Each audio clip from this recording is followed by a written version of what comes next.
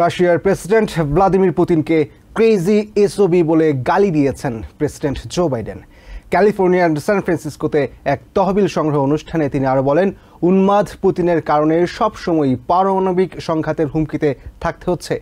এর প্রতিক্রিয়ায় পুতিন বলেছেন, বাইডেনের কাছ থেকে চেয়ে বেশি কিছু আশা করা যায় না।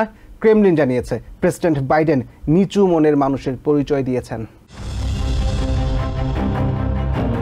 সান ফ্রান্সিসকোর মেরিনা গ্রিনে তহবিল সংগ্রহ অনুষ্ঠানে অংশ নিতে প্রেসিডেন্ট জো বাইডেনের সফরের আগে থেকেই শতাধিক সমর্থক তাকে বরণ করার জন্য প্রস্তুতি নেন। সাবেক house speaker congresswoman Nancy Pelosi প্রেসিডেন্টকে স্বাগত জানান। Because I've never met a president before, so seeing one up close is kind of cool. Something definitely exciting happening.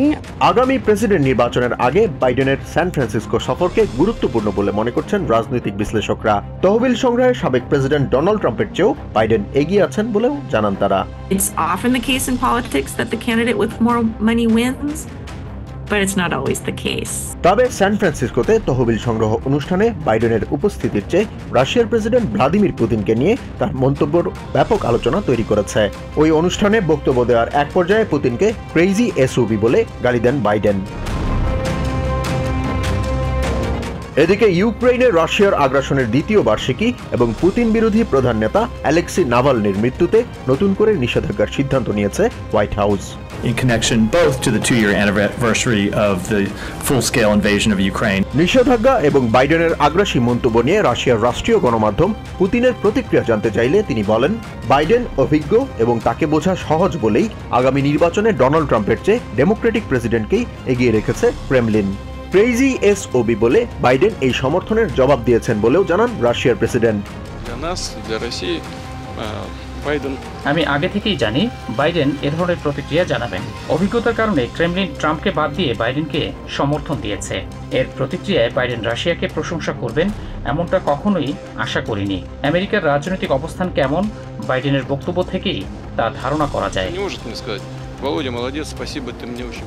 বাইডেনের একথার প্রতিক্রিয়ায় ক্রেমলিন থেকে প্রেসিডেন্ট পুতিনের মুখপাত্র দিমিত্রি পেসকভ রয়টার্সকে বলেন, বাইডেনের এমন ভাষা ব্যবহারে প্রেসিডেন্ট পুতিনের ক্ষতি হওয়ার কিছুই নেই, বরং এ ধরনের ভাষা ব্যবহার করে তিনি কতটা নিচু মনের মানুষ তার প্রমাণ দিয়েছেন। The use of such language against the head of another state by the president of the United States. Peskov আরো বলেন, বাইডেন হয়তো হলিউডের কাউবয় সাজতে চেয়েছেন, কিন্তু কাউবয় হওয়ার সামর্থ্য তার নেই। It may seem like an attempt to appear as a cowboy from Hollywood. Jahan Mithun, TBN24 news desk.